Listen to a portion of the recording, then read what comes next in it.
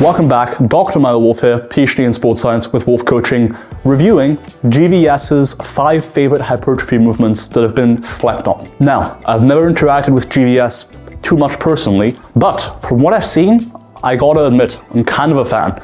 I like the personality, and even though he doesn't come from a strictly evidence-based perspective, generally, he actually gives pretty good advice, and I think we see eye to eye on most things. Plus, dude is pretty jacked, so what's not to like? Fun fact, GVS also almost moderated the debate between natural hypertrophy and myself. Keep in mind, throughout this reaction, that I'm coming at this from a sports science perspective versus a more applied perspective potentially. So, without further ado, let me give you my 2 cents. What's up, peeps? Back with another video. So today we're talking about 5 exercises that are not particularly popular and are often vilified that I really like and I've gotten not just enjoyment from, but results from as well.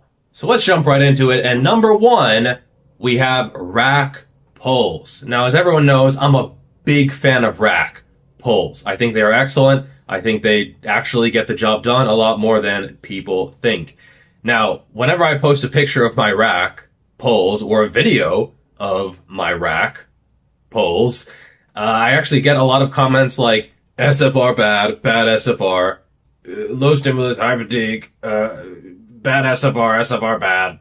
And I think this stems from powerlifting because for powerlifting, I do think that the rack pull, especially higher up, is not going to be particularly valuable. If you look at the sticking point for most people in the deadlift, it is fairly early in the movement. It's a fairly low sticking point. So sometimes right off the floor, sometimes a little bit off the floor, maybe mid-shin, somewhere around there. But people are usually not failing a deadlift around the knees or higher. First things first, I agree that the rack pull is not going to be a good powerlifting accessory. I hope no one's really making that claim too much. There are going to be cases where it might be, but on average, it's not the best powerlifting accessory. With that being said, while I do appreciate the lightheartedness with which he is addressing the commenters on YouTube, I get why this movement is unpopular, and I think it should be, and here's why. I'm just not really sure what you're really training with the rack pull. For the hip extensors, that is to say the glutes, adductors, and hamstrings, you're training them in that sort of peak contraction position, which for muscle growth, probably not ideal. The forearms, usually you'll be using straps anyways, so the forearms are unlikely to be trained close enough to failure for it to be very effective. And then finally, there's really only 2 muscle groups I can think of where it has some use, and that would be the upper traps and the erector spinae muscle, the muscle that's responsible for extending your spine. Let's cut to the chase. With the erector spinae muscle, the muscle responsible for keeping your back straight, with the moment arms involved in the rack pull being very small, I don't think you'll be training them that close to failure, and I think the upper traps are almost always going to be the limiting factor. But then when it comes to the upper traps, the question has to be asked, why are you doing a rack pull versus just an isometric hold at the top? Because ultimately, your upper traps are not moving around during the rack pull anyways, so why go through the motion of getting the bar off the rack in the first place if all you're doing the movement for is the upper traps and they're just being held isometrically at long muscle lengths. So essentially, to me, the only function of the rack pull here is to have the upper traps be stretched out isometrically with a decent load. But then the question is, why are you doing the rack pull as opposed to just an isometric hold? And then that comes down to a question of, are isometrics inherently worse for hypertrophy than dynamic contractions, where you're actually lifting the weight up and down like in a shrug? The answer there is, we just don't fully know yet from a science perspective. But personally, rather than rack pull, I would much rather someone just straight up do an isometric hold at long muscle lengths or do partials or what have you, because the rack pull isn't really adding anything to it as far as hypertrophy goes. If they are, usually it's because they got out of position to sacrifice strength later in the movement to get more strength earlier in the movement. This is usually from rounding the back in some place, which, you know, is fine if you're used to that and if you can brace effectively. But that doesn't mean that a rack pull is really going to help your deadlift in most cases. So yes, for a powerlifter, especially if you are very strong, rack pulls are going to have a not great stimulus because it's not very specific to what you're trying to accomplish, and they will have a lot of fatigue as well. However, I tend to do rack pulls for quite high reps, and I don't care about my deadlift. So that's not really a goal. I'm trying to get my back thick and juicy. And if you think about it, what works the back when you are deadlifting? Well, it's this type of action, you know, where your shoulders are forward, your upper back is rounded, and then you have to bring those shoulders back. You know, so this is actually working the traps because of the weighted stretch, and not just the upper traps, but, you know, the lower and the middle traps to get that chest raising action. It's almost like a front squat in some ways. It's going to work the lats quite a bit, more than a lot of people think, because your shoulders are tucked forward and you're trying to keep the bar close. Like that is still lats. It's not a lengthened movement, but it is still absolutely working the lats. And then the spinal erectors, it's fantastic for those because you're not quite isolating them, but you're using them just as much as a normal deadlift, but you're sort of taking the lower body to a certain extent out of it. So I don't really agree with the claim here that the lats or mid traps or lower traps or rhomboids are being trained particularly well here. Ultimately, in the rack pull, just like the deadlift, the force vector that you're straining against is going straight down. Meanwhile, your rhomboids, mid traps, lower traps are essentially responsible for bringing your shoulder blades back. So these muscle groups, their force vector is essentially acting at a 90-degree angle or perpendicularly to the force vector that you're working against. That is to say, the function of the lower and mid traps and the rhomboids is essentially unresisted. So yes, you can absolutely feel your lats and upper back by just going like this, just like you would when you're flexing or posing, for example. But the rack pull still doesn't really target the lats or mid traps or lower traps or rhomboids effectively at all, in my opinion. And for the record, I think the deadlift is one of the most overrated movements when it comes to the back as a whole. Does it train your hamstrings, glutes, and adductors very effectively? Absolutely. Does it provide some stimulus for your erectors? Absolutely. But does it really train the lats, mid traps, rhomboids, lower traps well at all? I really don't think so. I would take an actual vertical pulling variation or a rowing variation over a deadlift for the back any day of the week. You're still working the hamstrings and glutes to extend the hips a little bit, but because the movement is almost done when you're starting around the knees, you can really just focus on using the back a lot more proportionately compared to a deadlift. And so I get the sort of, oh, you must be a juicer, look at your traps. Well, a lot of that is from letting my traps and my shoulders, everything round forward and stretch forward during a deadlift. I'm trying to finish the movement as low as possible. So I'm trying to lock out around my knees if I can. I can because my arms are pretty long, but not that long. But I'm trying to really lengthen and stretch everything out in the upper back. Look, I like the emphasis on the stretch position and what have you here. That's all great. What I'll say though is that from the videos he's showing here, he's not really intentionally flexing his back all that much. Not to the extent of really getting a stretch in his erector spinae muscles. And look, personally, I have actually trained my erectors before, but just on a machine, where you can actually flex and extend the spine a lot more easily than you would during a deadlift or a rack pull. So he's for sure getting some erector stimulus here. I just don't think it's a great movement for targeting the erectors, unless you modify it heavily to really emphasize movement at the spine. Like, you wouldn't do a curl just going from here to here. So in the same way, in the rack pull, if all you do is essentially use the same technique as here, you're not really targeting your erectors maximally well. Ultimately, the erectors are the same as any other muscle group, so train them the same way. So if you want a big deadlift, don't do these. If you want big hamstrings, big glutes, don't do these. You know, these are more contraction focused. But for that upper back, it actually is a lengthened focus movement because you're really stretching everything out. And then unlike a row, where you're really trying to contract everything, you are actually not quite getting to that fully contracted position. So I would say for upper back, these have been very, very effective. And so try them out. Number 2, the Arnold press. Now these are often vilified because people will look at the anatomy of the front delt and they will say, oh, this doesn't do anything. So just start here and then just do a normal seated dumbbell overhead press. I get that, and I think if you only wanted to maximize front delt hypertrophy, that would make sense, because you're not really getting much of a stretch on the front delt here. You are a little bit, but what I find is that these are great for traps. So another good trap movement, because you have to be almost like shrugged down here, and then you're rotating back, which is working a lot of traps. It's working more side delt, I found, as well. And it's okay to choose a movement that is not working a specific muscle or part of the muscle as quote unquote optimally as something else. You can choose general exercises. You can choose an exercise that is working several different muscle groups pretty good. You know, it's not maybe the best for any particular area, but you can't really have a program that is really digging deep into every single muscle because you'd be doing like 80 exercises, okay? It's fine to choose exercises that are more general and less specific, and I would include the Arnold press in this because you're working, yes, the front delt, but also the side delt, even a little bit of rear delt from this, like, this kind of action. People will look at EMG or something like that, but I have found, you know, I've gotten sore rear delts from that, from stabilizing, and it's almost like you're pushing back. You know, on an overhead press, you're pushing up. With these ones, you're rotating, and it's like the sticking point is up here. I know what %, I don't give a fuck. But this lockout is very, very challenging, and, you know, I have found these to be overall very, very effective. All right, first of all, I respect the honesty and the commitment and the lack of care about the pit stain. We all been there.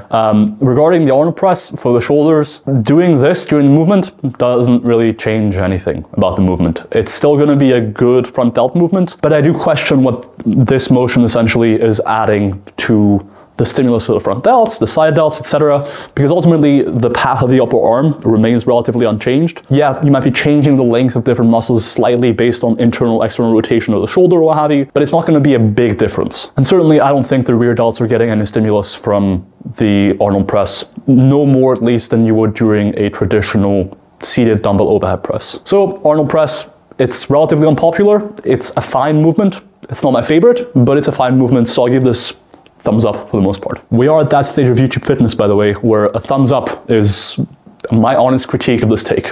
Number 3 are dumbbell pullovers. Now, I really, really like these. I don't do them the same way as natural hypertrophy does. He does them sort of lying across the bench, which, you know, might allow you to sort of open up a little bit more and to lean back.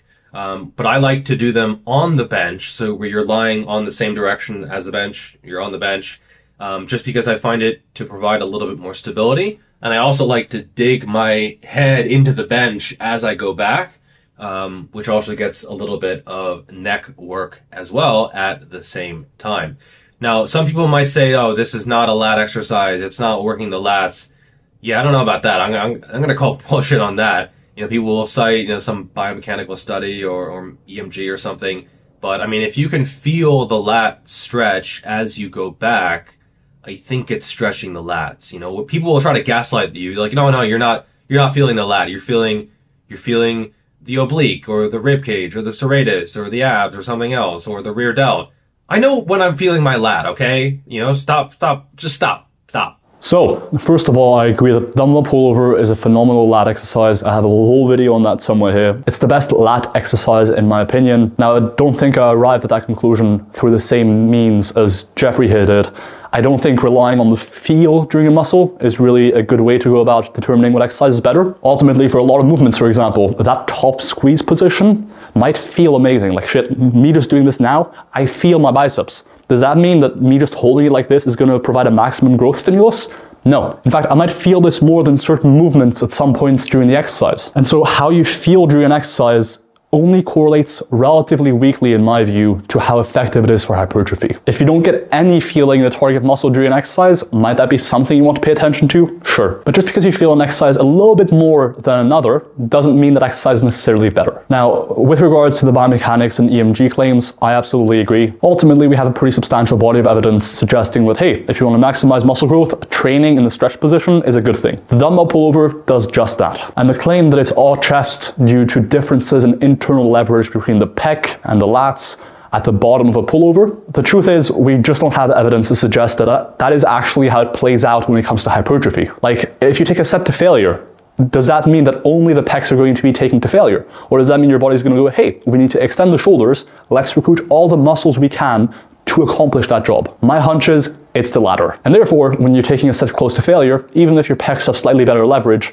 you will get a robust hypertrophy effect. Importantly, if someone's making the claim that the pullover or the pull down is all pecs or all teres major or what have you, just keep in mind, there is no direct evidence to support that claim. To my knowledge, very few, if any, studies have actually measured hypertrophy as an outcome of differences in internal leverage. Not feeling your chest in the bench press, you're feeling your quads.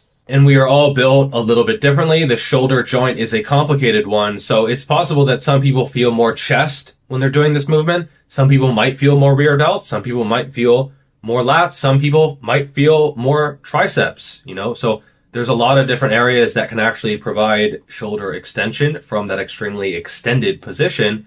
And so, yeah, this could be working in multiple areas, but again, that's not necessarily a bad thing. I've also found these are actually pretty good as a sort of bulletproofing exercise.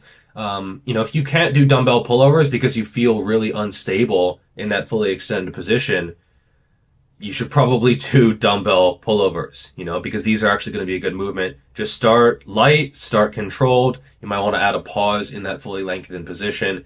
And if you are weak in that area, you're going to want to strengthen that area. So often when I get a client and they're like, I cannot do this exercise, I'm thinking, I know what we're going to be doing. Not always, sometimes it just doesn't make any sense. But I think often if someone is getting pain from a movement, or they just don't feel comfortable with that movement or their range of motion, they should probably be doing that movement, just building up, starting with lighter weights. And, if your body is so sensitive that it's giving you pain from a pretty basic range of motion, I think nothing super extreme. I think, for your own just durability and injury prevention, you should probably build up that area and that tolerance to stress in those positions. So purely anecdotally here, injury prevention, pain management, not my expertise. I will say when I train more in the lengthened position, and sure, I'm biased if you want to claim that, but I have found personally that generally my joints just feel a bit better if I'm exposed more regularly to the lengthened position. I'm not making claims that there is definitely an effect here, it's just how I felt. Next up we have machine squats. Now, full disclosure, I used to be in the gym like 4, 5, 6 years ago, doing my barbell squats like a fucking small-legged champion over here. And I'd see someone using machine squats and I'd be like, fucking pussy. Really? Like, that was actually my mindset. Just like, look at this guy. He's using a machine. He's using a machine. I'm over here with my little twigs squatting up a storm with my barbell. And ironically, when I hurt my QL and I couldn't do barbell squats and I couldn't do barbell deadlifts and I couldn't do these basic movements, it was the single best year of quad training that I had had since my first year of lifting. In fact, it might have even been better than my first year of lifting. And I made a lot of progress from working in movements that I would never have dreamt of doing before. And so I really do recommend getting injured. Or you can learn from other people's mistakes, right? It's cool how that can work. You don't have to snap your shit up in order to unlock some dope variations. So I actually find that these are a lot more stable. You don't have to worry about, unracking or re-racking or, stabilizing or balance or any of that. And, I have some imbalances in the hips, and these are just way, way, way more productive. Plus, I can keep it much more quad dominant. You actually can see in the videos where my hips are coming off the pad. I get asked about this a lot. It will visualize what would happen if I kept my hips on the pad. So the pad would actually drag my hips down, making it more hip dominant and less quad dominant. And so from the very first moment I did this movement, I just allowed my hips to drift off the pad. From the very first rep, I never thought, oh, I need to keep my hips on the pad, because I tried that when someone suggested, they're like, you're doing it wrong. And it felt like some kind of like shitty good morning. No, I want the knees to go forward. And if the knees are going to go forward, the hips have to go forward with them. And so those are, your hips are actually connected to your knees. I don't know if you know that. There's actually a what do they call it? A femur down there. Might be pronounced femur. So I do agree with the machine squat or any sort of machine for the quads actually being pretty effective.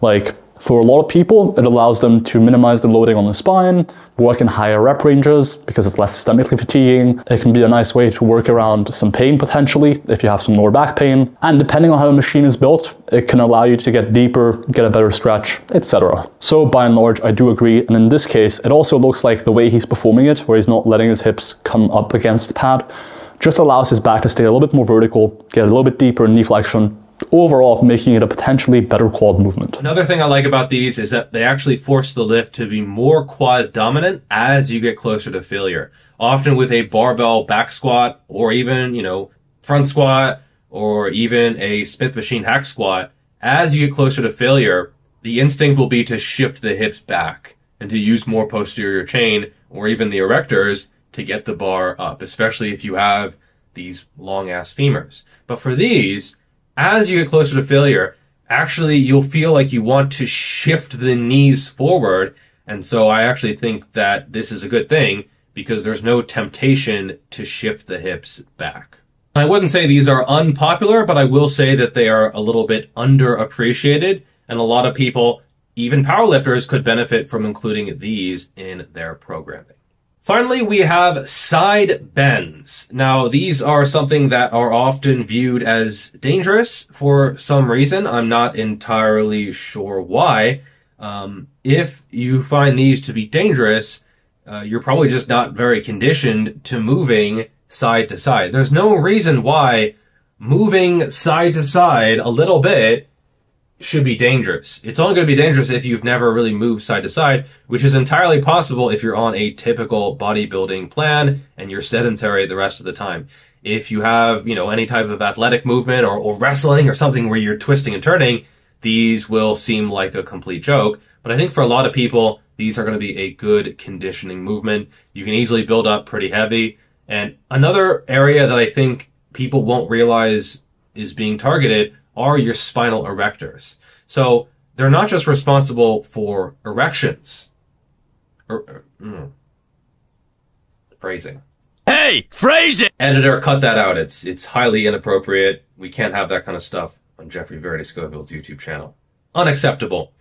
So the spinal erectors are not just responsible for erecting the spine, but they are also responsible for actually bringing the spine upright from a sideways position, right? So when you're in this position, you're actually stretching the spinal erectors, So these are actually a pretty decent spinal erector movement, as well as for the obliques. People often do them for the obliques. Yes, the obliques are working, but it's not just the oblique that performs this action. I found that when you go heavy as well, like 100 pounds or more, it also provides a pretty good stretch for like the upper back and the mid traps.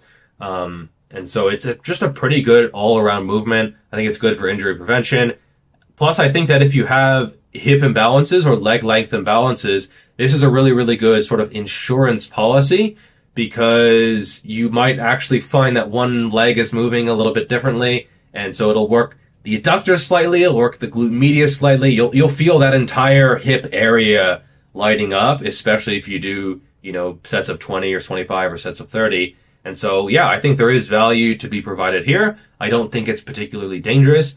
I think that if you feel like you're going to snap your shit up from doing this, you should probably do this. So, do I think the side bend is an exercise you need to include? No. I think it will work the obliques. Ultimately, your external obliques, the muscle on the side of your abs, well, those are actually also involved in spinal flexion. So essentially, any movement that trains your ab muscle, like a crunch, a dragon flag, a wheel rollout, or anything else, will also train the obliques reasonably well. And that's why in most programs, you do not see any isolation exercise or lateral flexion exercise for the obliques specifically, simply because they do get a decent stimulus from other movements. And so I wouldn't claim the side bend is this perfect exercise that you need to include. It's fine if you want to grow bigger obliques, but otherwise there's no need. What I'll say regarding the whole pain and injury stuff, and in general this is a trend throughout the whole video, I like that he's not fear-mongering about exercises, because it's a pitfall a lot of influencers fall into. But equally, I don't like making the claim without evidence that, hey, training with this exercise might bulletproof you or might prevent injury. I just don't think we have the evidence to claim that with any confidence. And actually, Louis Simmons used to promote these, may he rest in peace, and I think he was probably onto something here. I think that even for powerlifters, there's probably a lot of value to be gained. Actually, Ed Cohen also recommended doing like holds with the side bend, like with a barbell. So holding onto the barbell in a power rack, and not necessarily doing reps, but just doing it, holding it for time. And, that really does give you that ability to brace, which I think in particular, if you have muscle imbalances in the hips, in the lower back, etc., it's probably going to be a good idea to include. And there are, of course, other movements that you can do to work that similar movement pattern, that similar functionality, those areas, in the obliques and the side.